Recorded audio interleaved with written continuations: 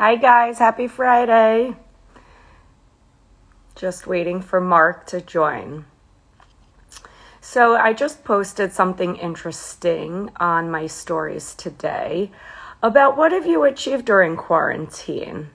I have been biking, I have been baking, I have been cooking, and finally went out last weekend to do some boating. So please tell me, what have you changed in your routine? What have you tried? I have really enjoyed being live on Instagram. I find it's a way to connect to my viewers. Oh, there's Mark. Okay, let me add him. Oh, here we go. Okay, great. Waiting for Mark. Should be here in a second. It's connecting. Hi, Mark. Welcome. Hey, Jessica. How are you? Can you hear me? I'm good. You want to angle your camera a little down so we can see you? Mm-hmm. Perfect. We're a little pixelated. Yeah. There we go. Okay, great. How are you? Happy Friday. Thank you. You can hear me, right? You make this a little louder.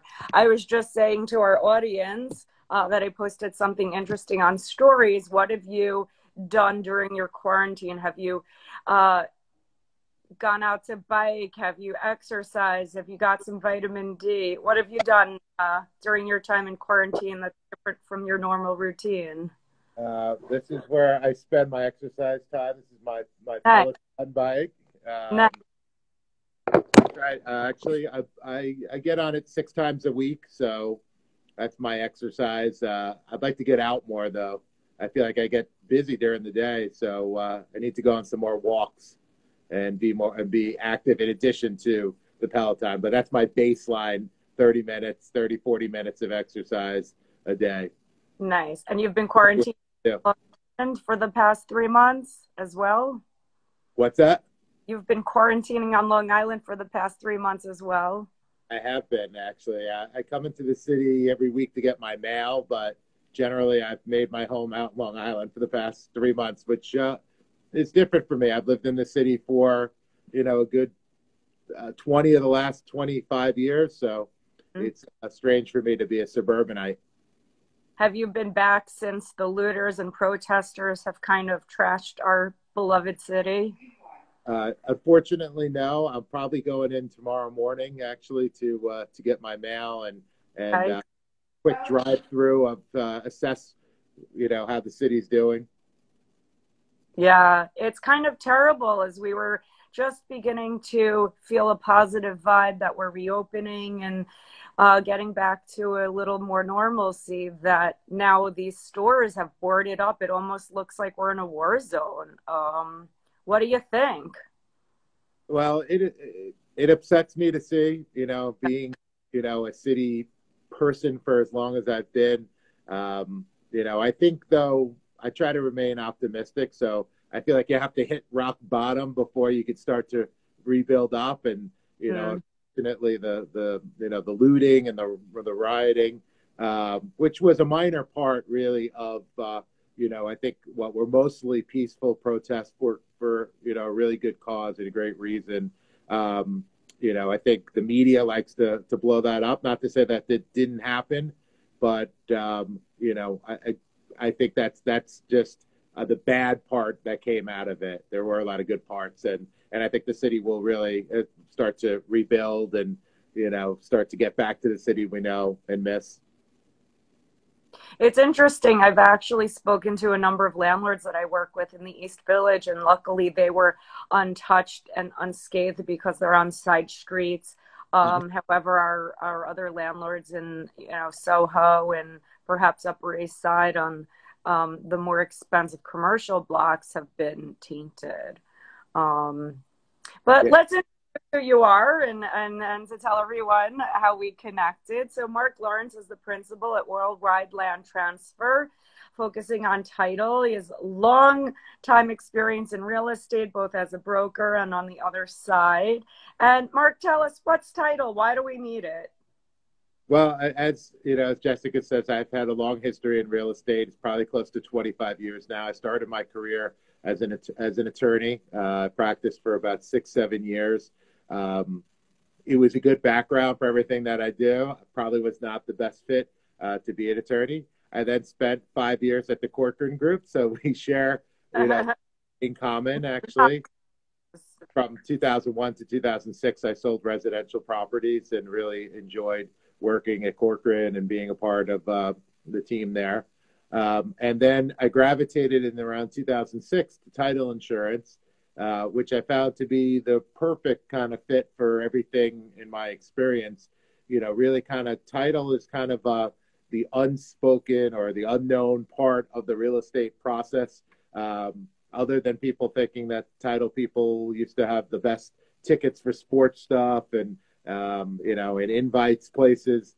The function of title insurance actually is important, and really, you can't get your deals closed without, good title insurance people working on them.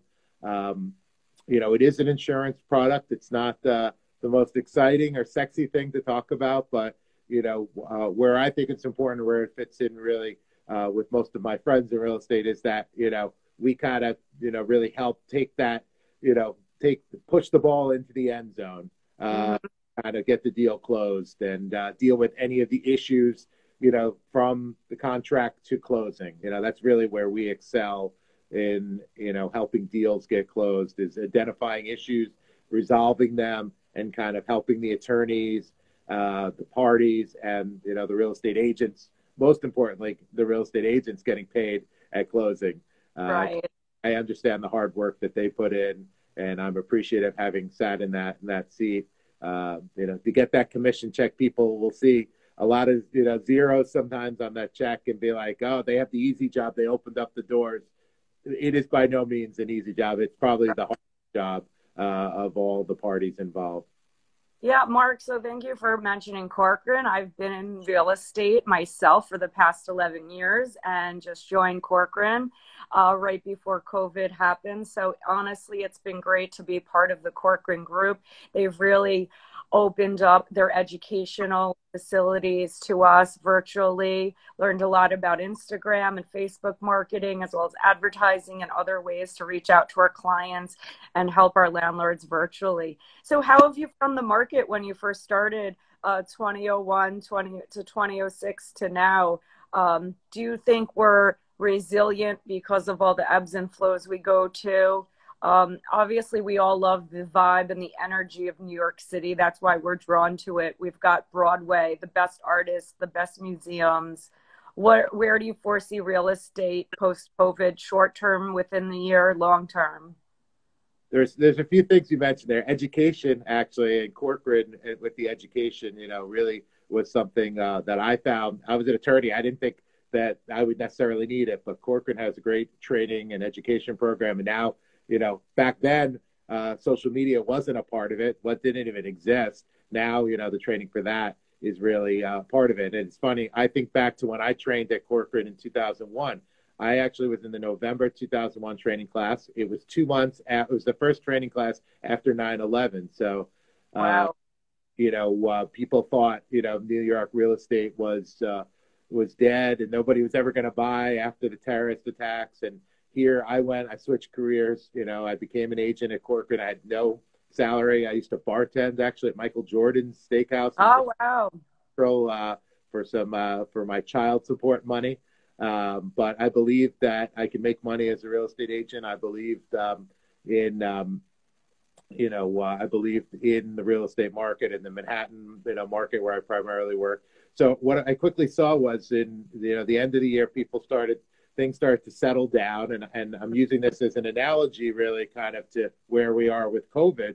And I guess 2008, the financial crisis is another kind of analogy. But and then come January of 2002, the market really started to take off. And I really only worked in an up market at Corcoran from 2002 to 2006.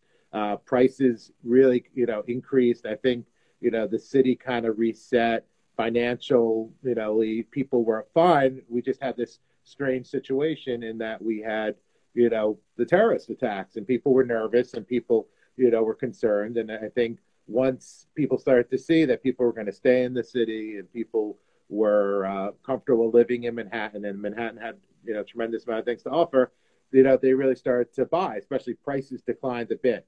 So Right. take, and make that analogy to now. So when we went into this situation in the middle of March, I remember March 13th, Friday the 13th was my last day in the office. I left, and really, I remember my mindset that day was that, the market was really good. We were getting excited for the spring market. Actually, the February market was good. January, February, there was buyers out there, and we're in a very low interest rate environment. And I think that Mm-hmm.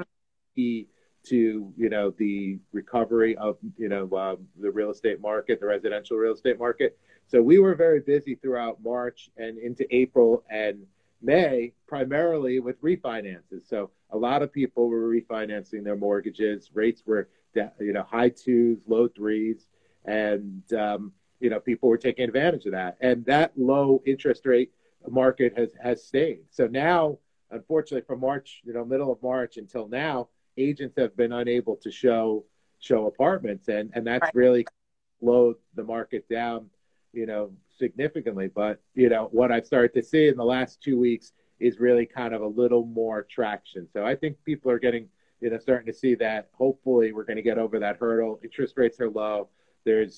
Supply is constrained, but only because people took stuff off the market. I think in the next Right. couple of weeks, that will come back onto the market. And, I think because the interest rates are low, prices are, going to be a little bit, and I don't expect major discounts, but, but if you're looking for a well-priced apartment, I'm encouraged to see something that we, this week, actually, we saw a new transaction. It's a penthouse apartment, Manhattan, $20 million. Mm-hmm. So that is hopefully going into contract. It's not quite in contract yet, but, that's a positive sign. And we've, again, seen, start to see a, slow flow of deals. And I think once agents show, we'll go back to, the market it was. Yes, I do think some of the demand for families and people that eventually plan to move to the suburbs, I think that accelerated a lot of that. And, but that's helping the suburb market. So Right. real estate, the financial markets are in good shape. And I think, that the agents are going to have opportunities to make money and be successful, especially if they're doing stuff, getting their name out there and their face out there like you're doing, Right. some really creative stuff with the cooking. And, I'm always at that, and taking notice of what people are doing, because Right.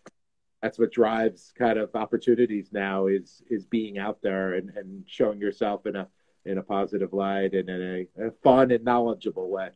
I think so, because we can't get physically in front of our clients. So this is another platform where they can see our personalities, how we work, and our knowledge.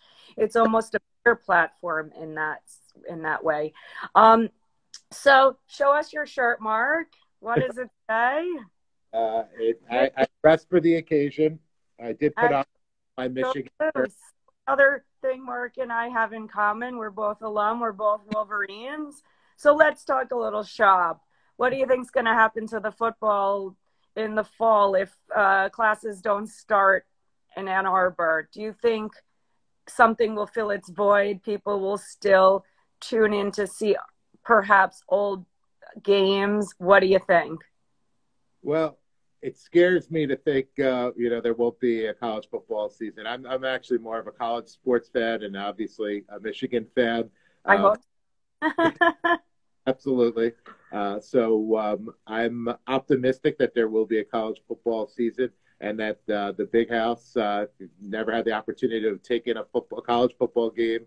I suggest you pick a nice fall weekend, and come out to Michigan, to Ann Arbor, tailgate, and it's a very spirited, fun time. And I know Jessica has good fond memories of that.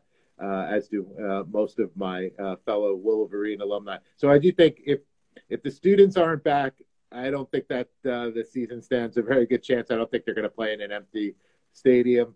But if the students come back, I think there'll be some. I don't know if it's going to be filled, the stadium, but I'm optimistic. And of course, as a true Michigan fan, my only hope and dream every night I go to bed, I put my head on my pillow and I say I hope that we beat Ohio State this year. That here's Go. run.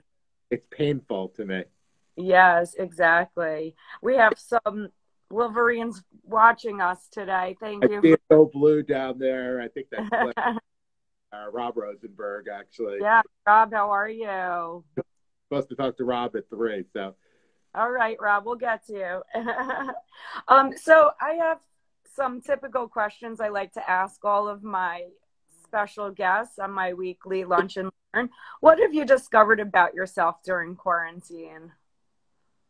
I've discovered that I'm a lot more comfortable talking on Zoom. And, I traditionally did a lot of events in the real estate space. I've had RAIN, Real Estate Insiders Network. We used to do a lot of large events. I do traditionally actually a lot of classes, and that's a place where we've put a lot of our time and efforts into. And now we've started Worldwide Education, which is our educational platform. It's a real estate school that teaches continuing legal ed for lawyers, continuing education for real estate agents. But, was generally an uncomfortable live speaker. I'm a nervous and I generally don't like speaking in front of people live. I've forced myself over the years to get comfortable, but I actually really enjoy doing stuff on Zoom, and Instagram is my second Instagram live. I did one with a college as well. So I'm looking forward to doing more of this stuff. And I even actually watched a training video on how best to present yourself on camera. So, I'm hoping that, what I've learned is maybe I have a second life, more on camera and in front of people and being comfortable doing that. I've learned that. What's that? The more you do, the better it gets. It's very true, actually. And that's one thing I suggest to people. And, I don't know if it was technology fear or fear of seeing yourself, hearing yourself live. Everybody hates the sound of their own voice. But I think we're all in that boat. Just jump into the pool like I did here with Jessica and, and do it. And the more you do it, the more you get comfortable, the better you get, at that. I spent about 15. I'm gonna be truthful here and say I spent 15 minutes actually beforehand trying to get the right angle so that I would look best on camera. I moved around my little 50th birthday backdrop thing. So, that's something. These are things you have to be aware of how best to present yourself. And right. I've learned a lot in the COVID thing. And here was something that I learned when you came on, or when we came on. I only get half a screen. So when I practiced here and had myself in the full screen, I was higher up on the screen. So exactly. So these are the things I had no knowledge of before COVID, and now I'm very aware of screen presence and and how you appear, how you sound, what's behind you, etc. So, Mark, we have a request for that training video. So anyone that wants it, please DM us. We'll be glad to send it to you, or any other tips in terms of going live. So, Mark, my second of 3 questions that I ask all of my weekly Lunch and Learn guests: how has your daily routine changed? Will it be different in the future? We're working from home. Do you get up, get your coffee, work out, and then head to your computer? What has changed? So I definitely am on a routine. I wake up, I try to exercise in the morning, and I try to get to my computer, or this is become my office of my longtime girlfriend's house. I set up a private spot. It's quiet in here. I could focus. Nobody comes in and bothers me. I'm fortunate, and I actually feel for people that have young children in school, because having to educate and get your kids educated through Zoom has been a big challenge, I think, for a lot of people. I fortunately have a 19-year-old daughter, and my girlfriend has 23, 27, and 29. So we're not dealing with younger children. So, but I've definitely, next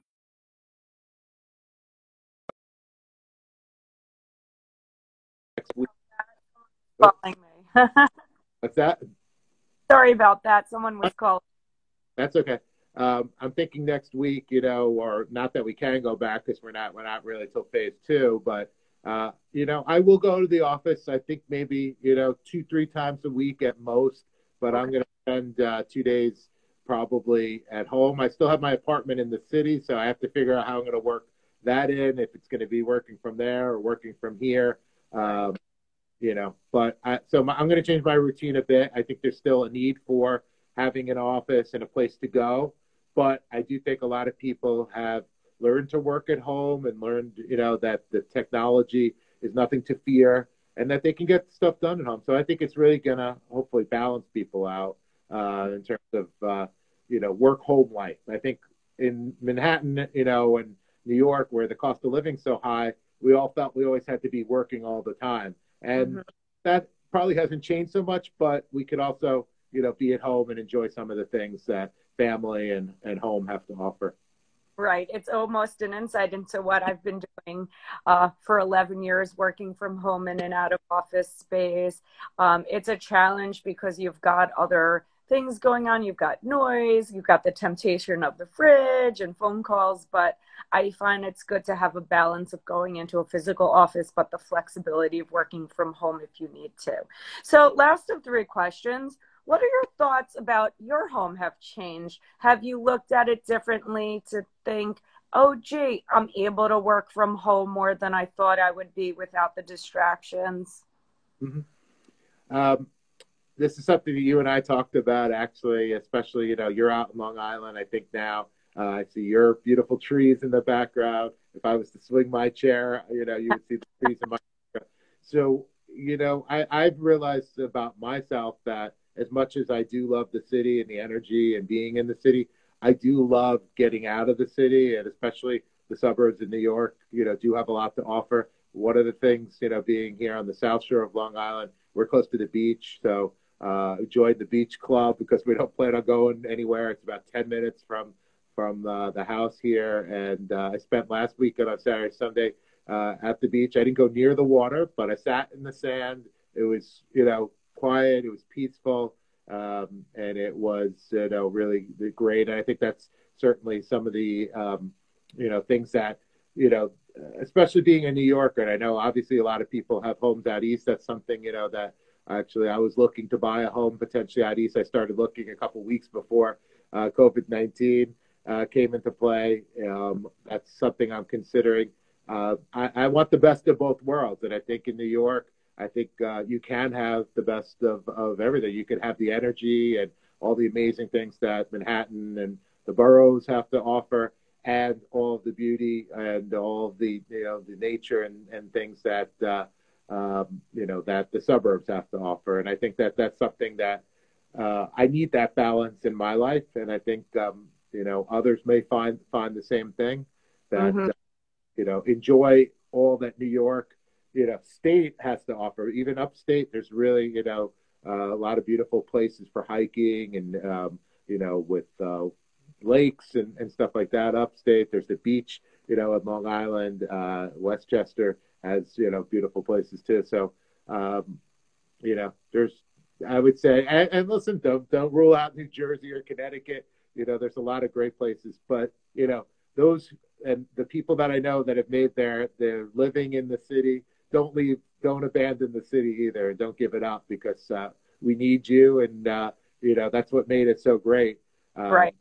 and I hope that those people stay, and those people, we rebuild, what was, or go back to what was great about Manhattan. Right. New Yorkers are resilient. Interestingly enough, about this time of year, bringing up beach, we were drinking rosé all day during the summer at Navy Beach. Every day, watching golden hour sunset. Do you remember that fun day? All the I real did. estate pros were together. Maybe in Montauk, yeah, Yeah. that's a great place. If you haven't been out to Montauk, actually, we're working now. We're getting a new deal. Somebody's buying some, a house in Montauk. The houses need some redoing, but the land is great, and that's what they feel the value in Montauk. But yes, Jessica and I last summer, I think it was in July, were at a party. I'll put in a plug for for Equicap and my friend Dan Hilpert. I know he's not on here, but they throw a great party. It's a luxury car rally that goes from a dealership in Nassau County, and about 100 people drive their really cool luxury sports and classic cars out to Gurney's, and there's a party at Gurney's, and then we often do the after party at Navy Beach, and those were fun. Those are fun times. I'm going to miss that this summer, not being doing that. And I'm a big fan of Summer in the Bottle, which is the Wolfer Rosé. We do a whole show about rosé. I actually came with props. I'm a big tequila person, so I don't know if anyone's had this tequila before, but Clase Azul. Nice. Before actually the COVID period hit us, I had planned to do the first event for what I call G19. It was a tequila aficionados club. We had a plan for La Biblioteca, which is a restaurant in Manhattan that has a extensive tequila collection. So if you have interest in tequila, it's one of my passions and one of the things I like to drink. So reach out to me and get on that list, because I'm looking forward to actually having our launch of G19, my tequila club, probably in 2021. Oh, Robert's recommending the Blanco Casa Azul. Well, how come I'm not on that list, Mark? I think you were. I don't know. You definitely got the invite. Well, Mark, thank you so much. I know you're busy closing title, running title, clearing up title all over New York. Does anyone have any questions for Mark or myself regarding the New York City, New York market? Please let us know and DM us or make some comments on our respective Instagram accounts. And hope you have a great weekend, Mark. Thank you for taking your time out of your day to join me here. Yeah, thank you, Jessica. I really appreciate you inviting me and, sharing this, this segment with me, and, doing what you do. And definitely reach out to Jessica if you're looking to buy in New York and Manhattan and Brooklyn, etc. She's an excellent agent. Of course, she's a Michigan grad, so we know she's smart. She's definitely someone you want on your side, you want to work with. So yeah. Thanks, Larry Ross, Rob Rosenberg. Actually, I'll make a plug for Larry Ross, who's on here, and he's got a thing called Real Estate Zoom Schmooze. So rezoomschmooze.com. If you want to check that out. It's a lot of real estate people who are kind of getting together on Zoom and making connections. So I'd love to find that. Thank you. And so this will stay in our live video for the next 24 hours. Then it'll move to the stories, and it will be housed in IGTV. So if you need to take a look back here, please feel free and reach out to Mark or myself for any questions or needs. Thanks, Mark. Have a great day. Be well. Look forward to seeing you live soon in person. You did great. I hope to see you in person soon as well. Thanks. Thanks, guys. Have a great weekend.